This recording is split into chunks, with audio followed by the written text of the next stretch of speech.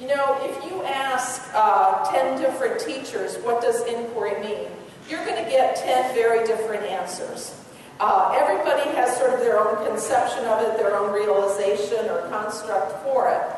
But it's important to realize that in terms of the vision for inquiry in science that's part of the new AP Science curricula, both AP Biology and AP Chemistry, what's important to realize is that inquiry is not limited to the laboratory.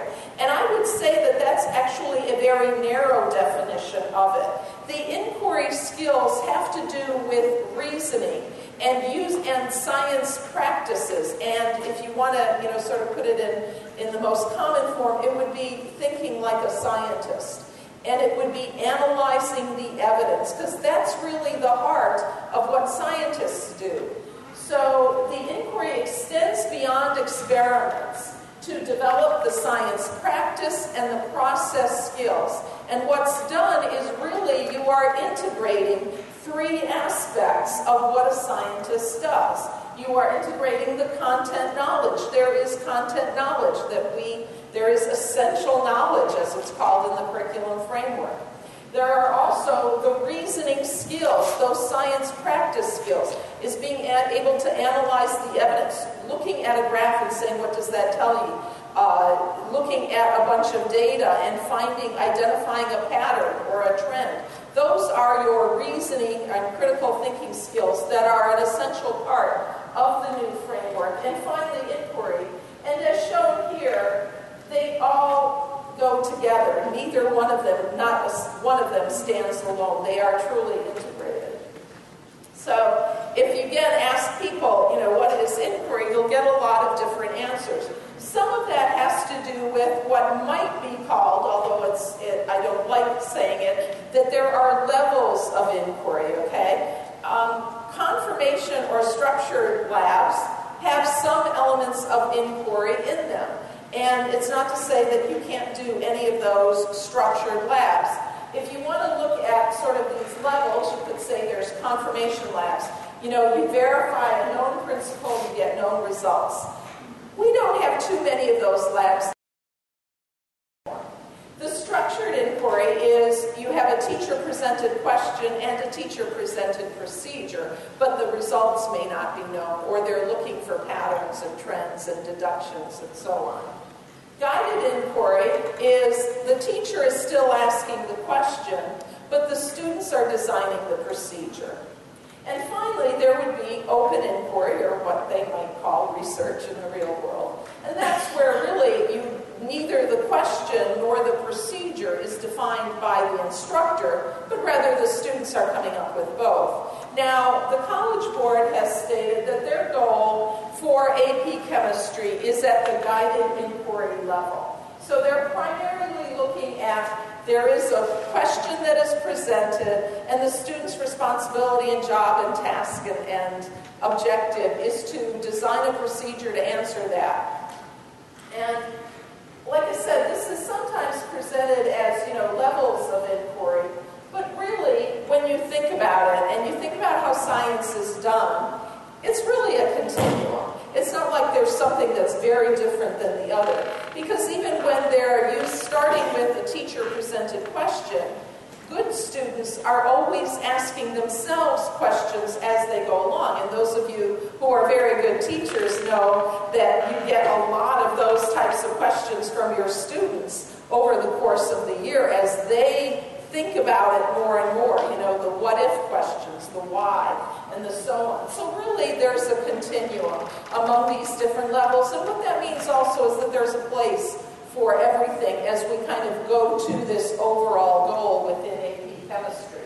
So the goal, as set out by the College Board, is for students to become proficient in exploring concepts and applying the reasoning skills via a series of guided inquiry laboratory investigations. Now, the role of structured inquiry within developing those skills is very important, because you have to, students, in order to get to a certain point of asking questions, have to review some knowledge. They have to have some basic knowledge of it. they don't always start at, A and B. They start somewhere along, maybe not X, Y, Z, but, L, M, N, O, P or something.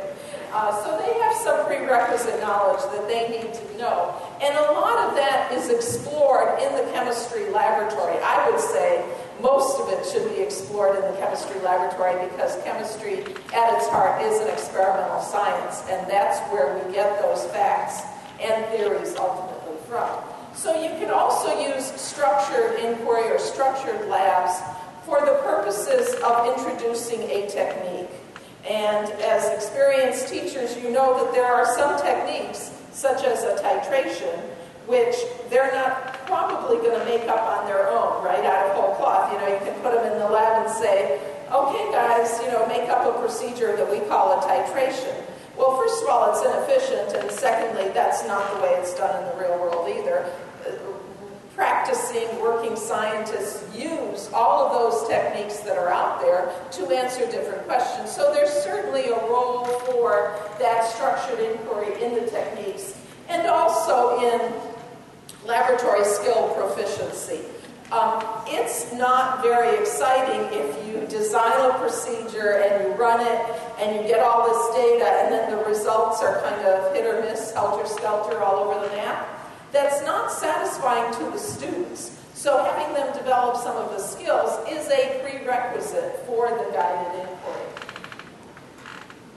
So what are the things that you can do to promote inquiry in the laboratory and in the classroom as well? I have a couple of favorite quotes that I put in everything. I like this one because it's Sherlock Holmes, of course, fictional detective, but Sherlock is better than anyone else at "The world is full of obvious things which nobody by any chance ever observes."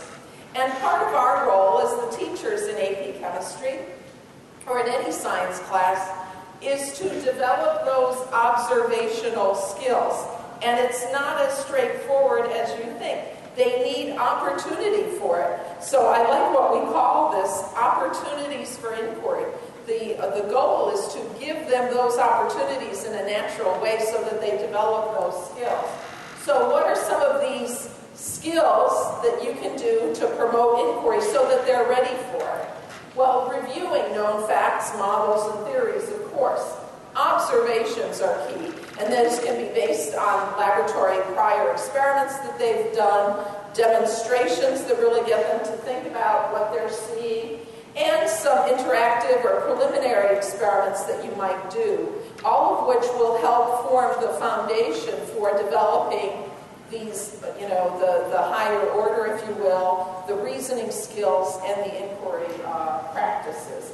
Making predictions and planning the investigation, and that's really what they're then charged with. But you can't start at the bottom here. You really have to start up on top with reviewing and the observations and the prior experiences and all that. What are the skills that you need to support inquiry? Well, one of the things I would say is there's more to a good experiment than samples, specimens, chemicals, and test tubes. Planning an experiment means, okay, what information do I need in order to determine this? So if you give them a question, design a hand warmer, they have to ask themselves, well, what am I going to need to measure in order to design a hand warmer? I can't plan my experiment before I know what I need to measure. So those are some very overt things that you need to do to encourage them, is to think about the variables that once they decide what data they need to know, then they have to think about, well, what are all the variables that might contribute to that might affect it, and how do I plan for those different variables? Do I choose an independent and a dependent variable and then control everything else? So all of those things have to come before.